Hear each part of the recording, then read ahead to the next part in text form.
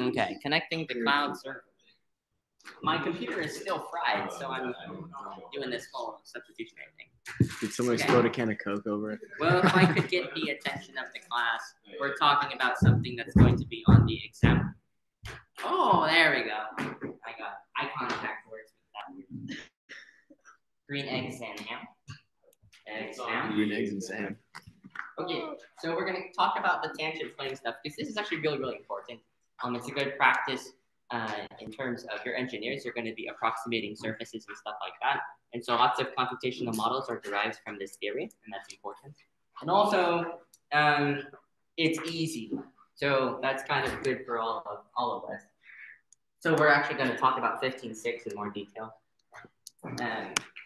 Oh, before we actually did that, there's an illustration I thought of for the gradient in terms of like direction. So raise your hand if you have at any point played or seen Minecraft being played. Oh, wow. Okay, great. So you know how you have the compass? You can build a compass and it tells you where you're at. So what's happening is you are in a three-dimensional game environment, right?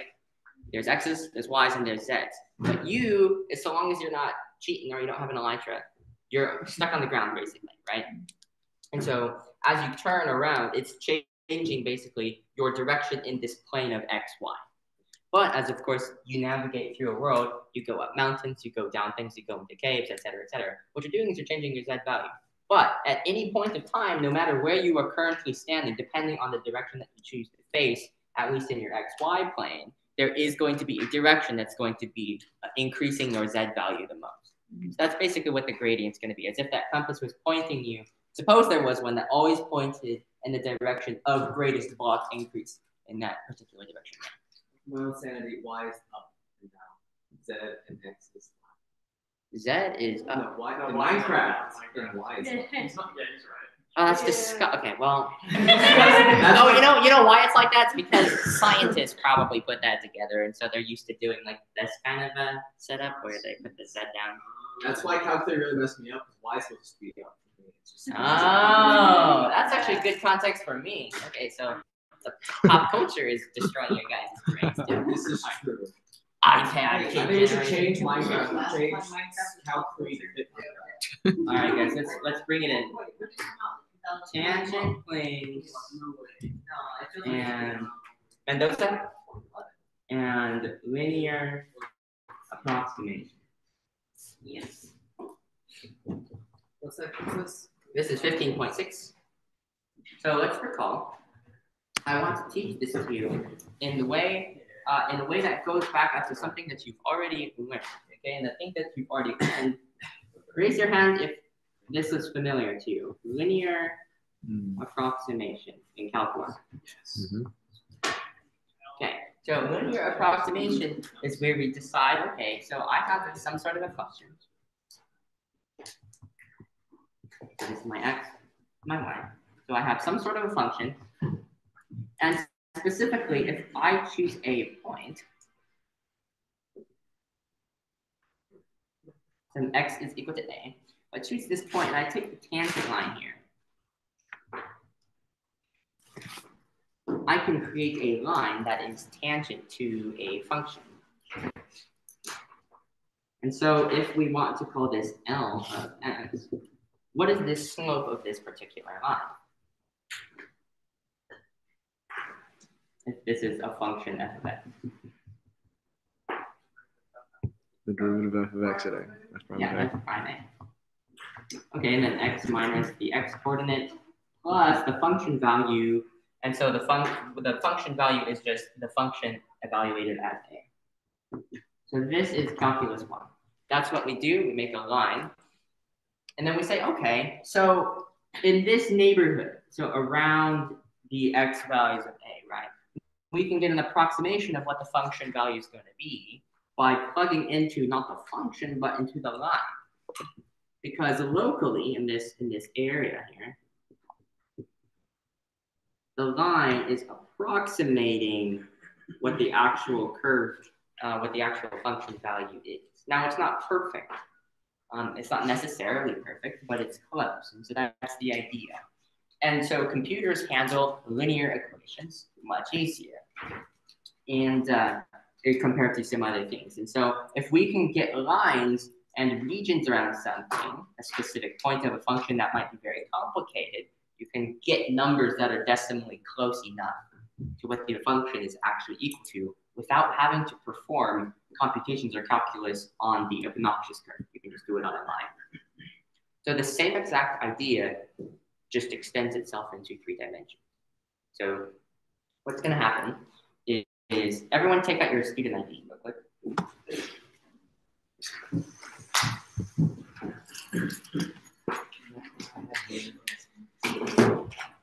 And now if you have some sort of a surface, can I use your cap real quick? Thanks. Here's my ID. And so what we can have is we can have some sort of surface where down here is the xy plane and here's what the surface value is. Now, the difference between this surface and a regular function is that this function is restricted into just 2 dimensions. But now, since our input space is x and y, and then it's like coming up vertically like this, where we're getting the function values.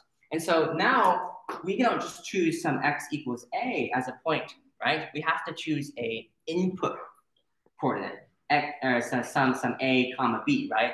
Some x and y value, and then there's going to be a point. So I'll designate that point kind of right here with my finger. And so if I wanted to find a tangent plane, a plane that's tangent exactly to that point. That's kind of like this. See? So if you have some sort of an object and I personally use my ID or a card or some hard surface to get a visualization of what this concept of tangent plane is. Because as I move about this surface, that plane is going to be different things. The plane is rigid in the same way that a line is fixed. It doesn't have any curvature. We proved that this has no curvature. That's easier to work with. In the same way, planes, you got to think of it as functionally the same thing as how a line behaves for us in R2. So this is how this is going to work. Now, the idea is, when we think of the hat, if I want to know how tall the hat is, I can use this plane given by where my finger is to approximate around the crown of where that elevation is, plugging into a plane. And all of the plane equation stuff is just linear idea copied 3 times over. And that's going to be easier sometimes in some cases than actually having to figure out whatever the equation of Mike's hat's going to be and then trying to figure out and do the calculus on that. So make sense on why we do this in the first place. It's just an extension off of why we did a linear approximation in Calc 1. Thank you. Okay. To try to keep that visual intuition going, I can't draw that. I tried in my lecture notes. There's just a massive whoosh where I crossed it out because they're so bad. So that's why I was like, oh, we got to switch to a more physical example there. But does that make sense? So when you do tangent planes and linear approximation, basically just think, okay, we're approximating with something that's linear in nature, and that's going to be easier to model surfaces that are not necessarily well behaved or easy to compute with. So a few things is when we did a linear approximation, the reason why I knew how to generate this is because I know the 2 ingredients for a line. I needed a slope and I needed a point, which in this case, the point is a x with a, right? But the idea is slope, point, or point slope, and that tells me how to get this line. Now with the tangent plane, what are those 2 ingredients now? Vector. Exactly. So the point is the same. So we need a point, but now instead of a slope, we need a normal vector, because then we can take that dot product. And so long as that dot product is 0, you have all things orthogonal to your normal vector, and that's going to generate your plane. Okay. So let's see. Let's start with a definition here. And this will be the first thing. Remember when I talked about there's a difference between having explicit forms of surfaces versus implicit forms of surfaces. We'll start with the implicit form, and then we'll work to the explicit. But I start with the implicit only for the reason that it's going to most resemble the work you've already done in the equations. So if I have some implicitly defined, well, let me write the definition first. That'll be easier. I'll get into the differences later. So the definition. This is going to be equation of a line, or equation of the tangent plane when we're given implicitly. And there'll be another formula that we use for explicit. but we're gonna let some capital F be differentiable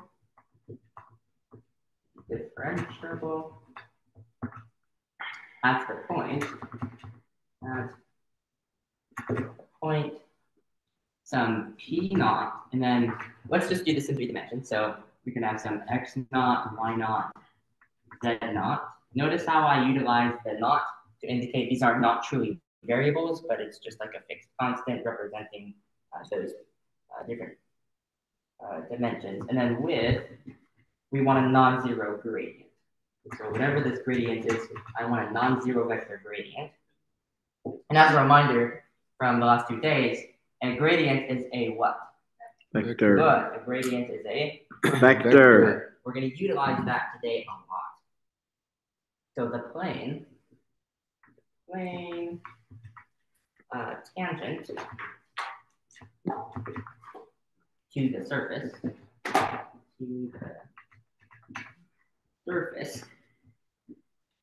f x, y, z equals 0. Notice that that's the explicit definition. So now these aren't subscripted with anything. That's the actual variables of the function.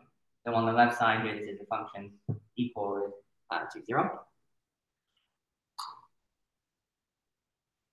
And at our point p naught, sometimes I'll reference the point with just p naught to be efficient because it's understood to be these coordinates.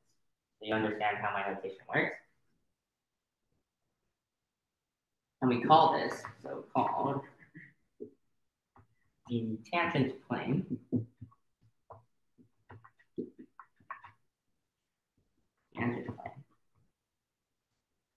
This is the plane passing through p naught, orthogonal to the gradient, and the gradient specifically evaluated at the point. Notice that notation. I could have said f of x naught, y naught, z naught, but since I've already defined to you that p naught means x naught, y naught, z naught, I'll just go p naught here to be faster.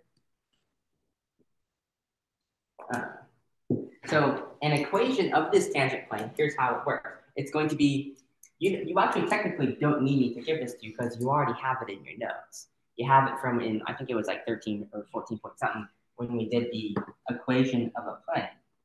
And so the equation of a plane, if you have a normal vector and you have a point, that's all you need, because the components of the normal vector is going to be the coefficient that stands out front. And then you just simply do x minus whatever your chosen x coordinate is, your y minus your chosen y coordinate, z minus your chosen z coordinate. But this is nothing new. That's what I'm trying to emphasize here. And so in the event that we have a gradient is a what? Vector. And so specifically, just for us, so we're outside of the definition now, is just remember that the gradient f at this point is a vector where the x component is going to be what?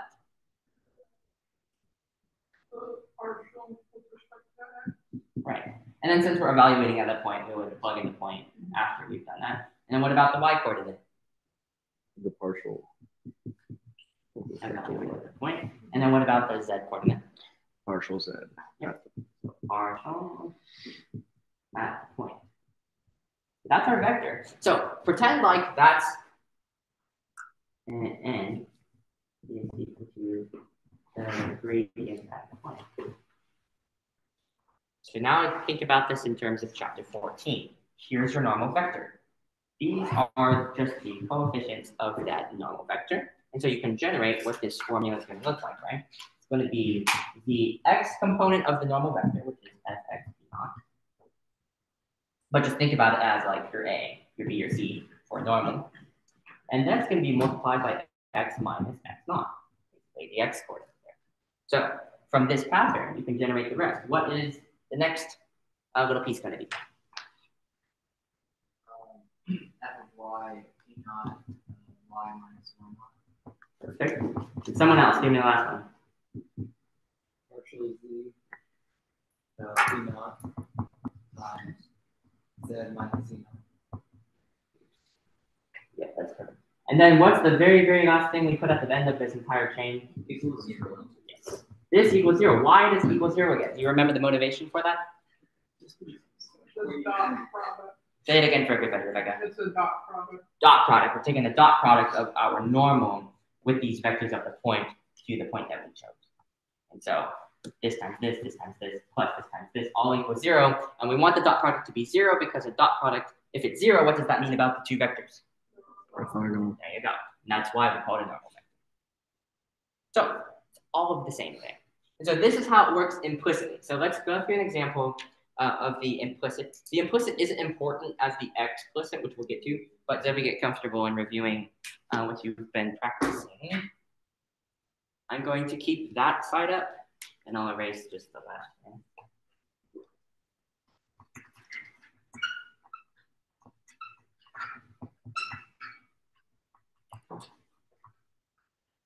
Okay.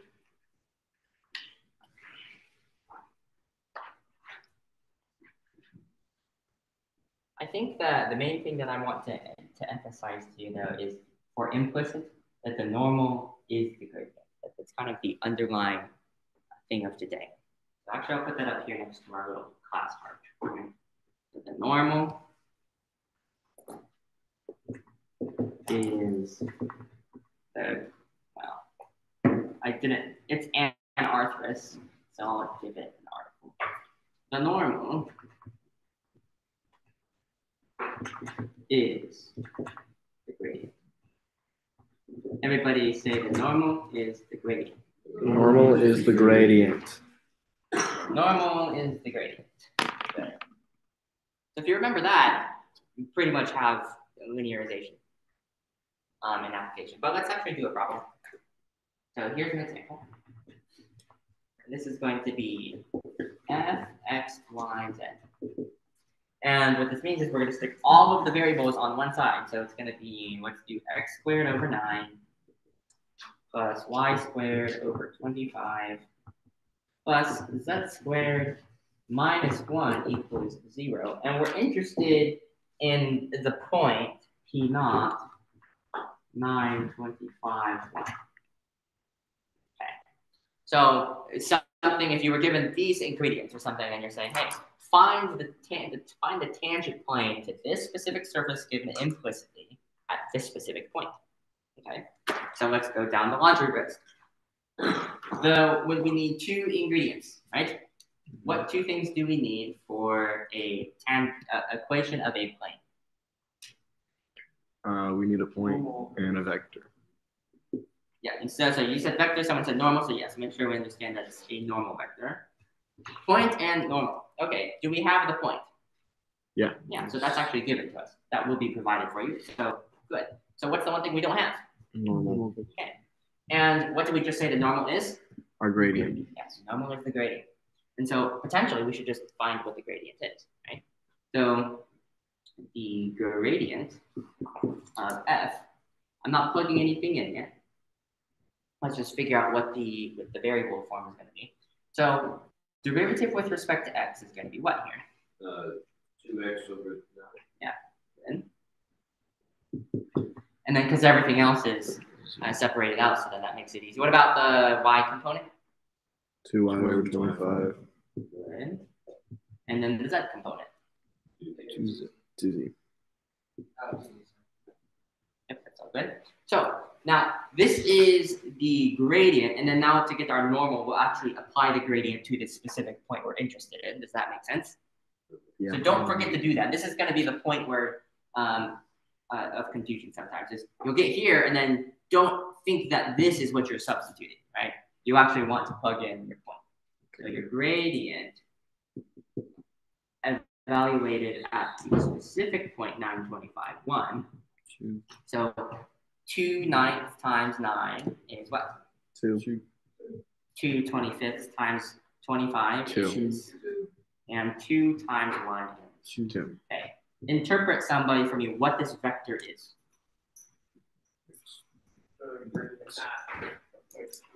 Yep. So this is the gradient at our point, and what does this say?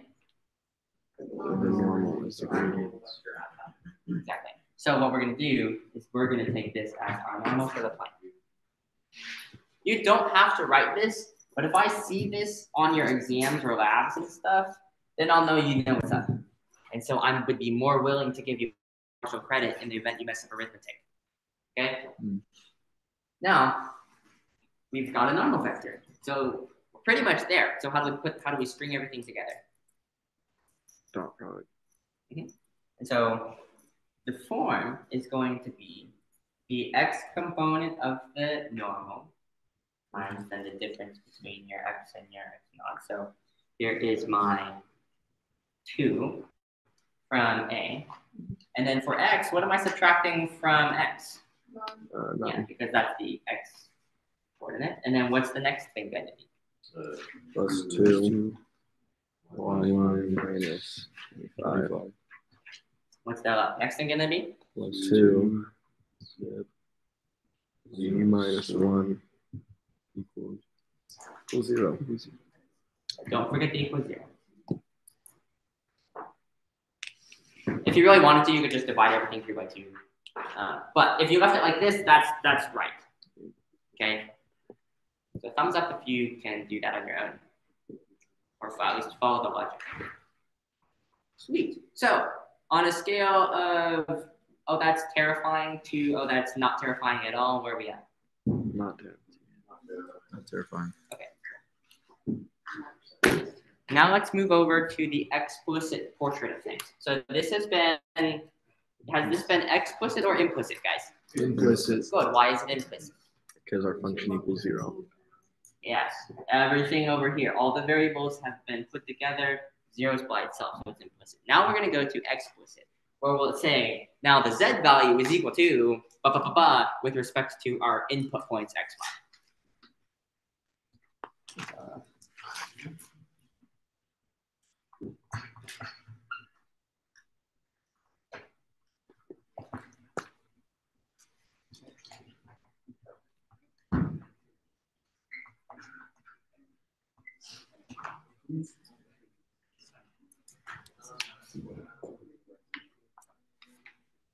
Okie dokie. You know, I would really take good notes on what I'm about to put on the whiteboard here, in the event that one of your letter grades depends on it in the future. Okay, so now, if we're giving it explicitly now, so the explicit form is going to be z is equal to f of x comma y. So this is still a function with 3 variables involved, but now we're just giving the third one as dependent to the other 2. Whereas with the implicit, z does not need to necessarily depend on x and y. They all work together. So here's our explicit form. Now, we can use what we already know. And so if I wanted to get everything onto one side, right, what if I turn this implicit? Right? So I got to just push this over. So I could take z and I could subtract the x's and the y's, whatever this, vegetable salad is, and then we have equal to 0. Okay, so this is technically implicit because we have something equals 0. And all of the x, y's, and z's in some combination with their functions over here, and then it's 0.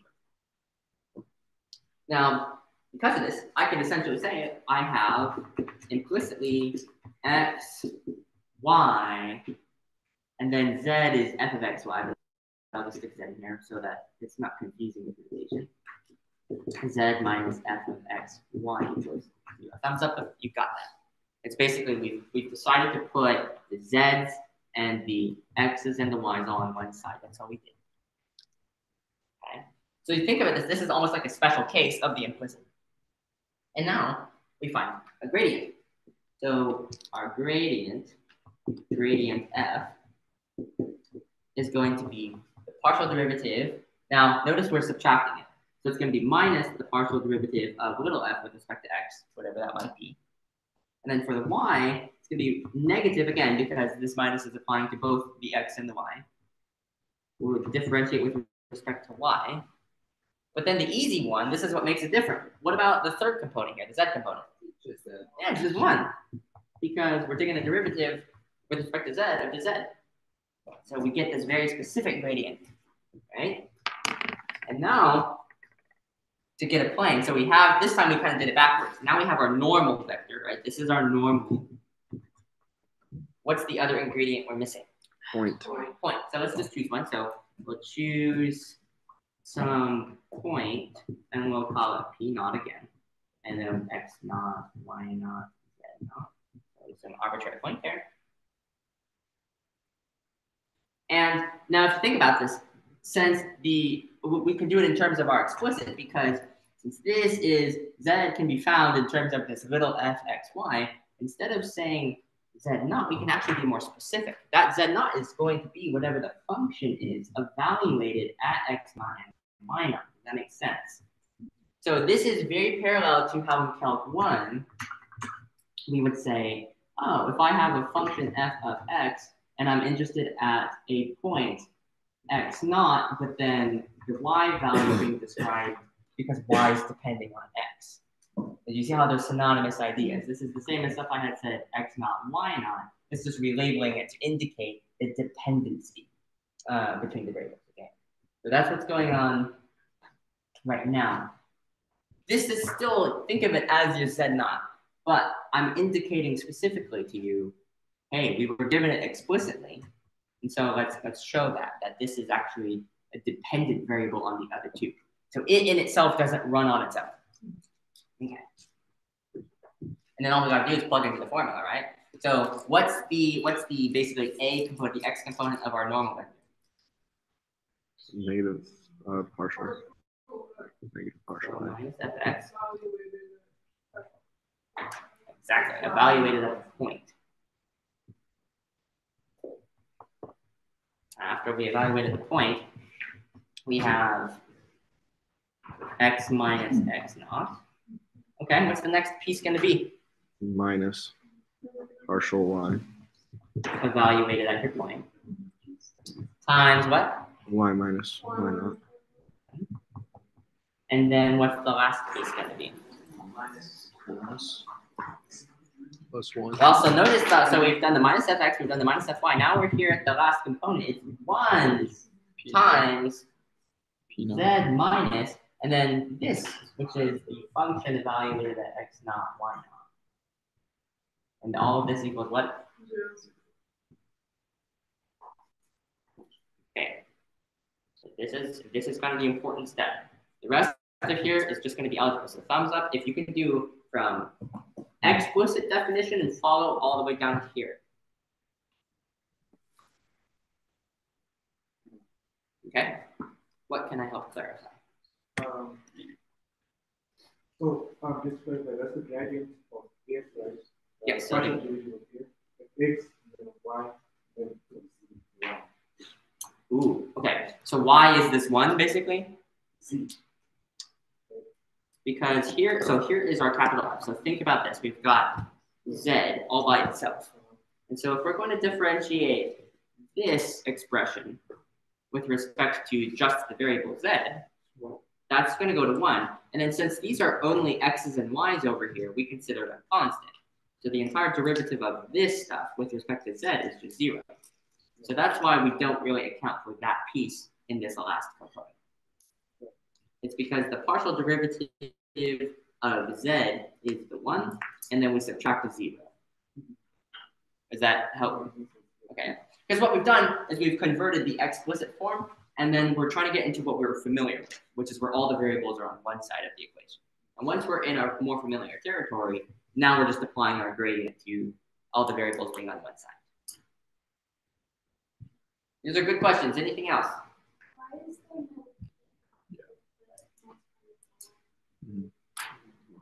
Like plus 1 times z minus f of x equals 0. Oh, that's a good question. So here, the when we put this together in the formula, each one of these coefficients that stands outside, and they're representing the components of our normal vector.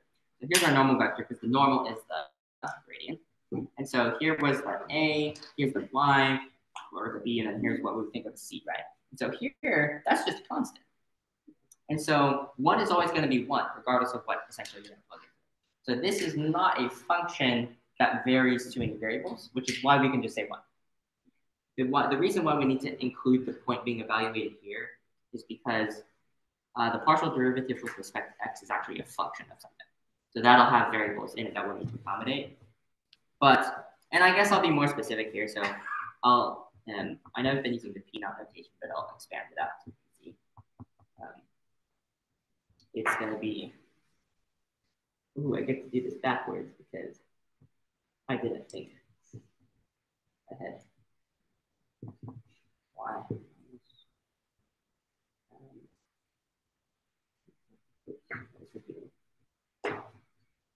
X not, X, and this would be not, X not. Now, when they say, you know what, forwards and backwards, that's what I mean. All right. Okay, but does that help clarify now? Because then that's the point, essentially, you're plugging in what would have been explicit into here. Because this isn't going to depend with Z. So you only need to accommodate these guys. And then now the relationship is a little bit. Does that clarify the question? I know you two had a question, so we're okay. Why do we put f of xy to the z side instead of putting z on the f of xy side? It's a very good question. Because it doesn't seem like it matters. I could pull a math major thing. First, left as an exercise to the reader. Because what I'm going to do is I'm going to algebraically manipulate this one more time to just get to what we consider to be the explicit formula. I'm pretty sure it doesn't actually matter. So long as you obey the rules, and you just the only thing I can think of is there could be potentially a small nuance in this depending on x and y. So then if you properly accommodate that though, it should work. Math won't break. Yeah. Well, unless you do Gödel's incompleteness there, but that's not for today. Okay, and then you got a question? Oh, you should just answer this. Okay, that was it. Yeah. So why specifically? Yeah. The reason, another reason why we go this way too, is because if we pushed, I think there has to be, let's see, it'd be fx, fy. So this would be fx, this would be fy. That would be -1. But remember that the normal vector is it's normal if you would have multiplied that 3 by -1 anyway. So you can choose. Yeah. And so that has to do more with what you consider to be the direction of your surface. So if its direction is implying its normal would be upwards, then you can use this one. And then if it's kind of like concave down. But yeah, that's a good question. So fundamentally, you're right. It doesn't matter because those two normals are just the two vectors that are flip-flops from each other. Very good question. Anything else? Cool. So the last thing we're going to do is just make this look less important. And first thing we can do is we're going to shove this over here so that it's not minus out front, right? And then notice that when you distribute the 1 times this minus this, we don't really need to distribute that because it's just z minus that. So we're going to try to get it back into a more explicit form. We're going to notice that the z is the only positive thing over here. Yeah. And so we're going to push this entire chunk. We're going to push this entire chunk. And then we'll also just push over this. And so we're going to generate the formula that you're going to want to memorize. It's going to be z all by itself. And that will be equal to, I've pushed this over now, so it's fx evaluated at x naught, y naught. And then times the x minus x naught. And then I'm going to throw this over here, right? So I add fy, and I'm evaluating fy at the x naught, y naught, and multiplying it by y minus y naught. So I've taken care of that chunk, I've taken care of that chunk. This is what I want hanging out over here, and then I'm just going to kick over the fx naught minus a plus s evaluated at x naught, y naught. Notice I don't, that's the equation, so there's no equal 0 at the end of here because this is z. Pretty cool, huh? I like that. That's a good exam question. Okay. And here's going to be the kicker. In the same way that you develop this, the explicit form is where we get the linear approximation from. So all we're going to say, and when you go through the textbook, all it's going to say is it's going to say, okay, now as a linear approximation, let's just, instead of saying z, let's call this sum L x y equals, and then it'll copy and paste to the entire thing. It's the same exact thing. So I'll just put the same thing. So once you learn this, you've got pretty much everything from the section.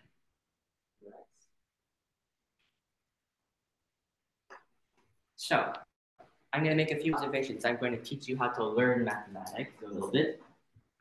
First observation, if we're going to practically compute this, what can we make a very efficient kind of algorithm or laundry list that we can have? So we're going to need to figure out the partial fx and fy, right? Yep. So step one is we're just going to be given some z is equal to fxy. We'll be given some explicitly defined surface, right, a function. And we'll also be given a point. So we'll have some point. X naught, y naught, and then the function, whatever that is evaluated at x naught, y naught. So that's the information we'll get. And the second thing, if we want to plug into this formula, let's figure out what fx is. And then figure out what it is. So find fx so that we can find fx, x naught, y naught. What do you think step 3 is going to be?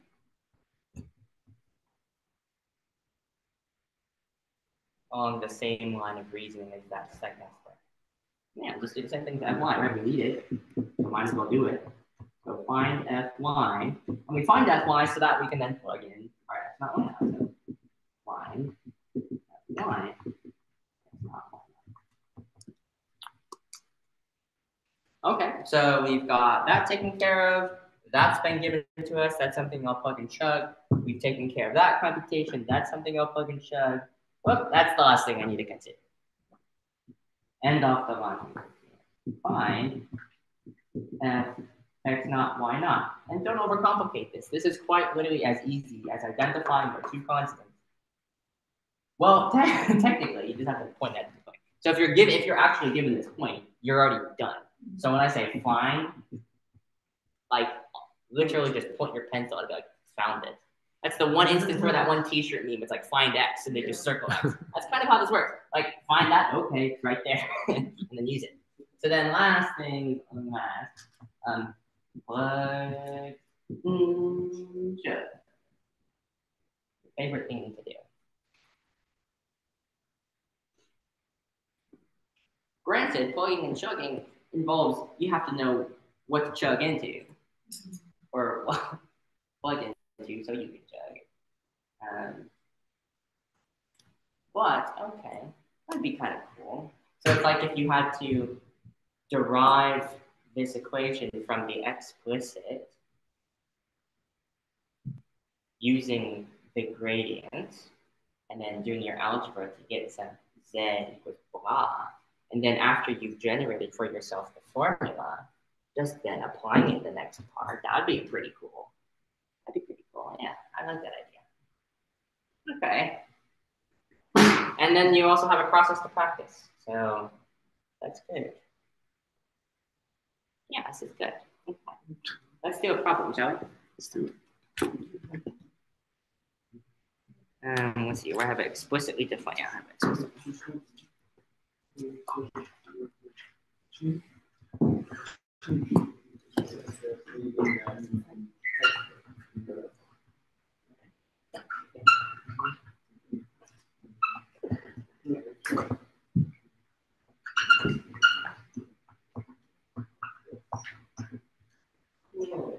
Okay.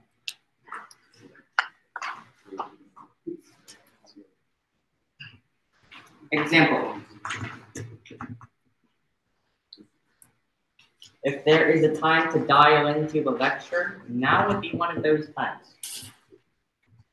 32 minus 3x squared minus 4y squared. And we're interested in the point 2, 1, 16. Fine. Raise your hand if you take notes in this class. Okay, so what was step 1? So you're gonna function and Okay, apply boom, it's right there. So that's done. What was step 2? evaluate fx. Okay, so in this case, z, but z is the function, right? Z is with f. So our fx is what? Negative 6x. Yeah, minus 6x, not crazy hard. And so we did this so that we could find fx evaluated at what? 2, 1, 16. Oh, wait, where's the mistake in that line? It's Two just one. 2 and 1. Because this is given explicitly, so we don't actually, that's like, Yeah. remember, think of this as the function at 2, 1. So you just have the 2 and the 1. Okay, so what's that going to be? Negative 12. Yeah, minus 6 times 2 is minus 12. Okay, what was the third thing we're supposed to do?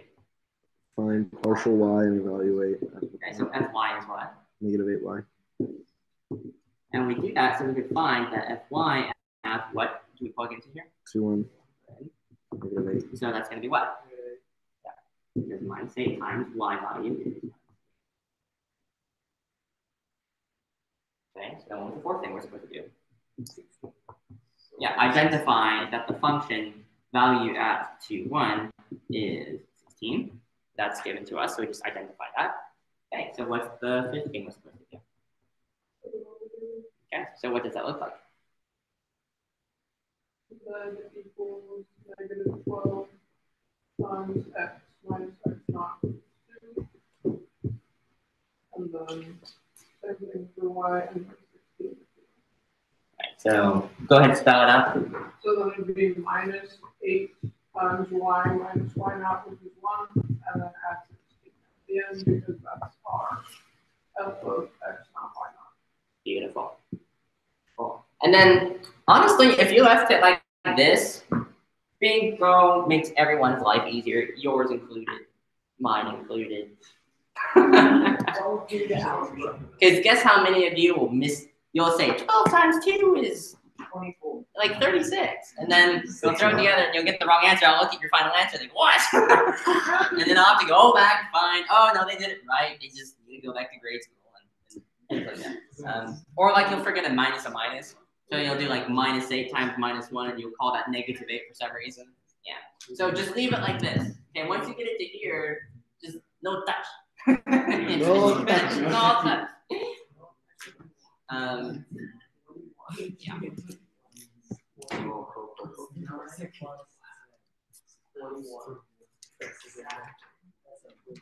Yeah. And so why you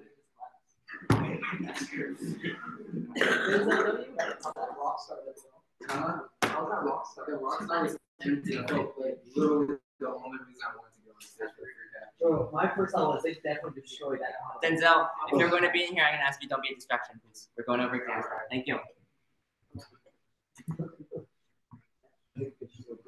Okay, we're going to do another example. You're going to need to know how to do this one because there is there's a little algebraic trick that I'm not sure you have found out by now, but I'll show you. So here's an example. If we have some function given explicitly as fxy is equal to 5 over x squared plus y squared. If your gut reaction is, that's disgusting, it's a fraction, I agree with you. And I'm going to show you how to handle this, okay? So at a point, -1, 2, 1. We're going to get this tangent plane because we're now going to, instead of just finding the plane for the sake of finding the plane, we're actually going to do what we came to do, and approximate.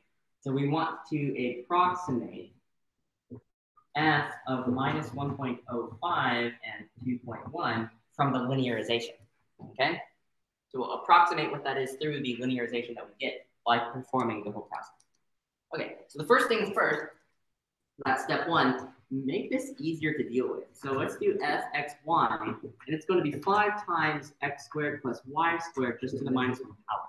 The more power rules you can convert instead of doing quotient rules, the happier you're going to be, the happier I'm going to be reading what you did, and it's going to be a good time. You'll be more efficient with your calculus. So thumbs up if you can see why. We're just popping that up, make the entire thing to the power of -1. Yeah. Do not try to distribute the -1 power to each individual. That's just a cardinal rule of sinning against algebra that you don't want to do that. Okay, don't do that. Okay, raise your hand if you take notes. Okay, so what's the second step? Find fx. fx and So evaluate it. fx now, when we do this chain rule, it's so much easier to see. All you got to do is drop down the -1. You get -5 times the inside here, left alone. Reduce the power by 1. That's the only thing you can't forget to do. Reduce the power by 1. And then multiply by chain rule. In this case, x is the variable, so we're multiplying by 2x. So that's just minus 10x over x squared plus y. Would that be? Oh, sorry. Yeah, thanks. So it should be 4. Excellent. Oh, so how do you get the -2? -2? Power rule. Okay. Think about it. -1 drops down, reduce the power by 1. -1 minus 1 is -2. Yeah. The reason I throw it back into fraction form is because the whole reason we found this was so that we could figure out and plug in. What are we plugging into fx? -1, 2. -1 and 2. Because now it's easier to plug in, you can see how it's going to interact with everything, right? So it's -10 times x over, and then x squared plus y squared squared.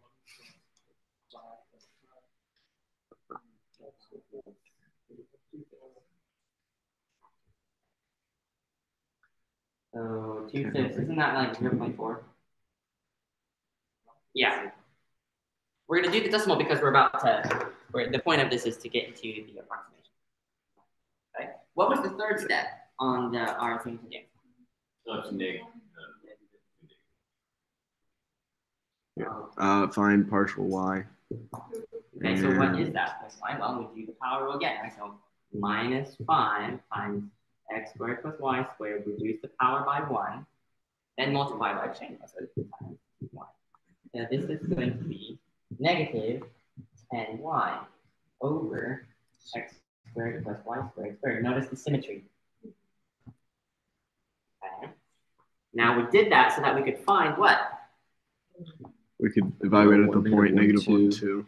Good. We did that so we could evaluate it there. Which, and we'll just do the arithmetic here. So -10 times y divided by x squared plus y squared, all that squared. 20 25 4/5. Right, so this one's actually going to be negative. So this one would be negative 0.8, I would say. Yeah. Yes.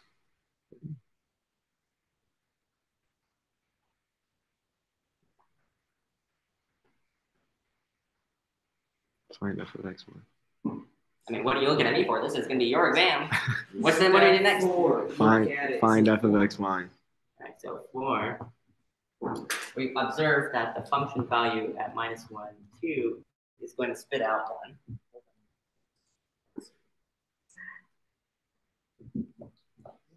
Put it all together. Slap it all together. So since we're linearizing, I'll just call it LXY instead of Z. Okay, so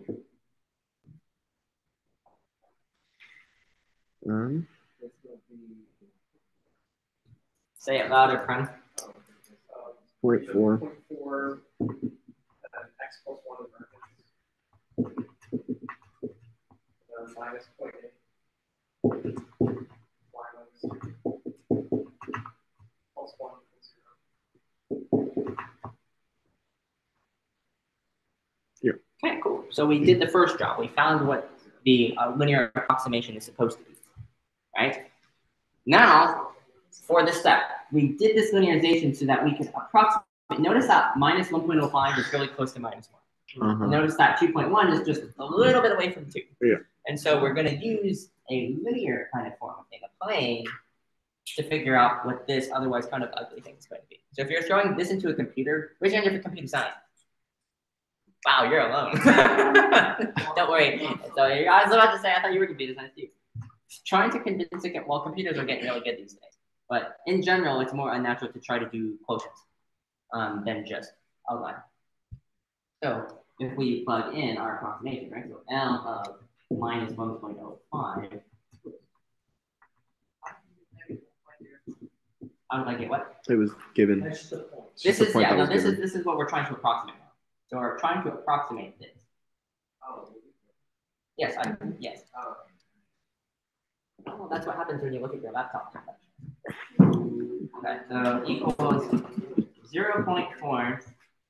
I'm going to plug in x, and x is minus 1.05, right?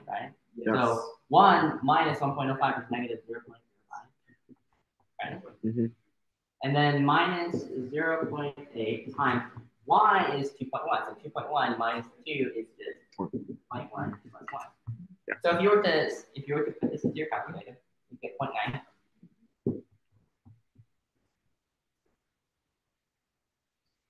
Is that a negative? No. Oh, I'll add together.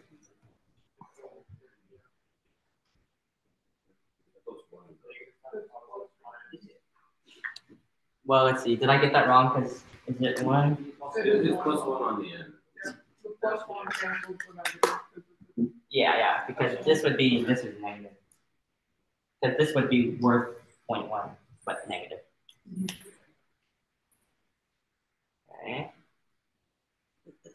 So the interpretation is that the function at minus 1.05 and 2.1 is approximately what the linearization gives us.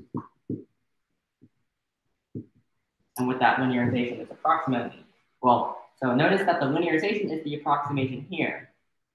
But the 0.9 is not an approximation of the linearization. So the linearization gives us exactly, that's the thing that's approximating this. Which, let's verify that. What do we know that the surface is actually supposed to be at this point? 0.917. Well, right here. Right? Yeah. So that's what it's supposed to be. And so our approximation gets us with 0.1. That's not bad, considering how rudimentary this is. So if you would have just increased the number of decimal points next to it, you get really, really high accuracy really, really fast. And so this idea of nudging over these little bits is going to motivate our concept of this differential idea. So let's just throw in a DEF here. This isn't super important, but it's good to be aware of occasionally. So if you have some explicitly given function, then we say that our differential dz is like this. So some nudge, some change in your surface height is approximately the infinitely precise, the instantaneous kind of change that z is going to be the partial of x evaluated at the point times dx. And then we could accommodate the y component as well. So the partial of y at the point d.